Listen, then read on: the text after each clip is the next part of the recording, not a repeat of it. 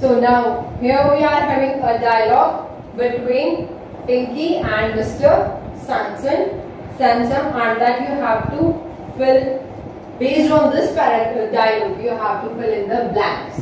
That means this is direct speech. They are speaking their own words. They are not speaking the words of someone else.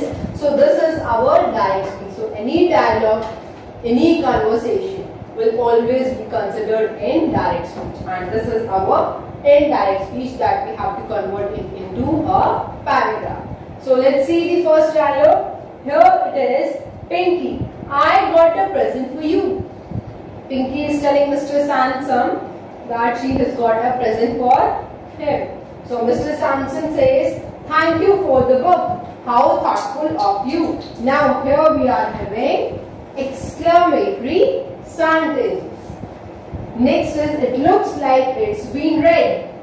Pinky, yeah, it's due back at the library in 2 weeks. Again an exclamatory sentence. So let's see how we will transform from direct speech into indirect speech. So first we have Pinky told Mr. Sansom what Pinky told.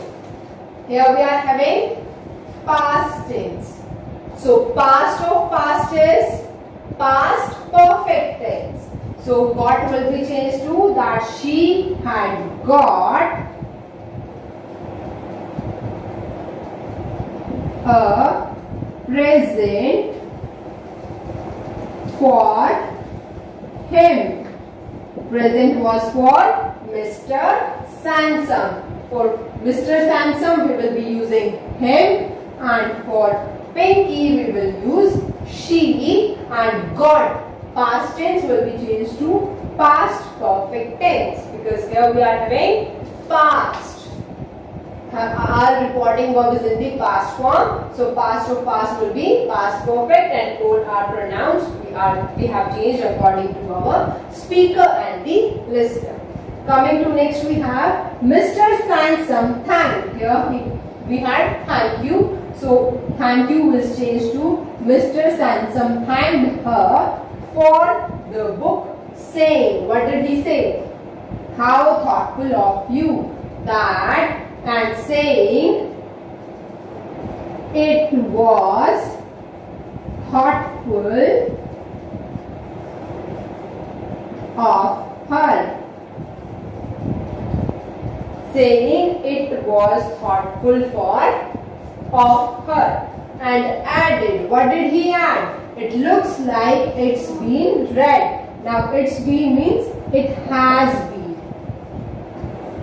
So here again we are having past form. So it has will be changed to it had.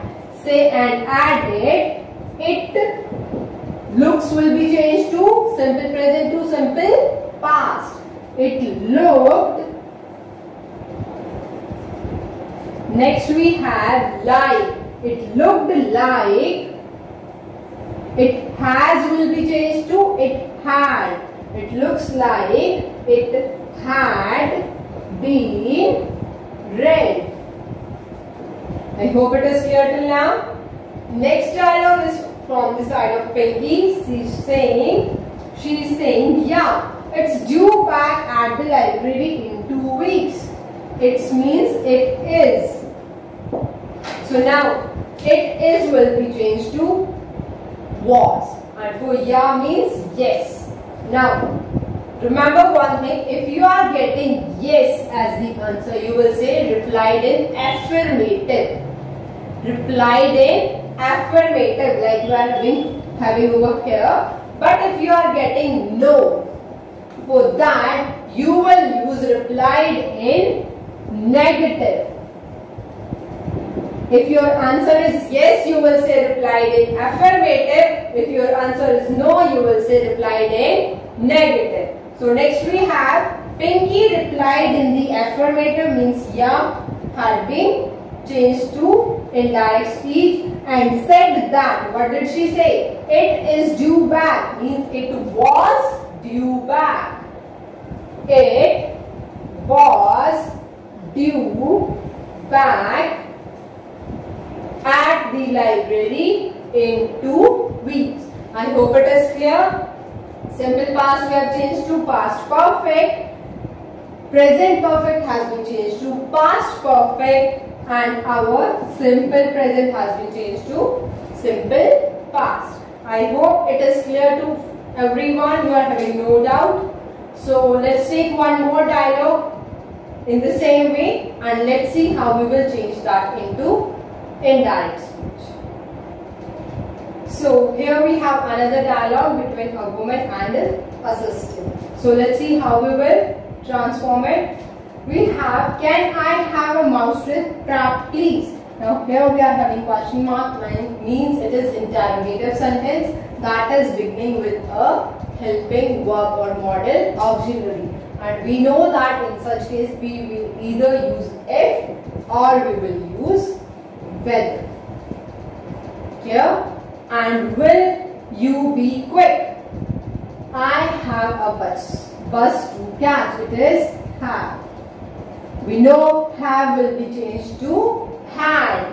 Present perfect will be changed to, here it is simple present, it will be changed to simple past. So past form of have is had. Next we have assistant. Sorry ma'am means he is feeling sorry. We don't sell them that way. Now here don't is there means simple present, it will be changed to simple past. So let's see now.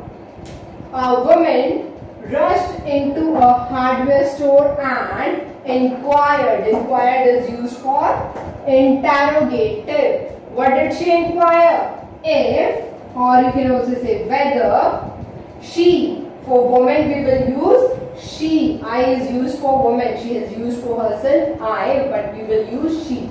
If she, can will be changed to could. If she could have a mouse trap. Further it will be saying if she could have a mouse trap, and further ask them to be quick. So, and will you be quick has been changed to ask them to be quick. As I have a bus to catch, have will be changed to had. I will be changed to she because we are third person female. As she had a bus to catch. As she had a bus to catch. We are done with this. Next we have sorry ma'am. The assistant expressed his helplessness and what is he saying? Sorry ma'am. So we'll say and felt sorry. Helplessness, why? Because he can't do anything in that case. So, and felt sorry. He told that we don't will be changed to didn't, and we will be changed to, and that they didn't, rest will be same, sell them that big. So the assistant will be saying, the assistant expressed his helplessness and felt sorry. He told that they didn't sell them that big. I hope it is clear. So you have to take care that if your reporting verb is in the past tense, you have to change, you have to bring that particular tense into the past form, like simple present to simple past to past perfect, present continuous to past continuous. Likewise, you will change other tenses as well. There will be no change in case of past perfect tense and in case of past perfect continuous tense. I hope it is clear to everyone.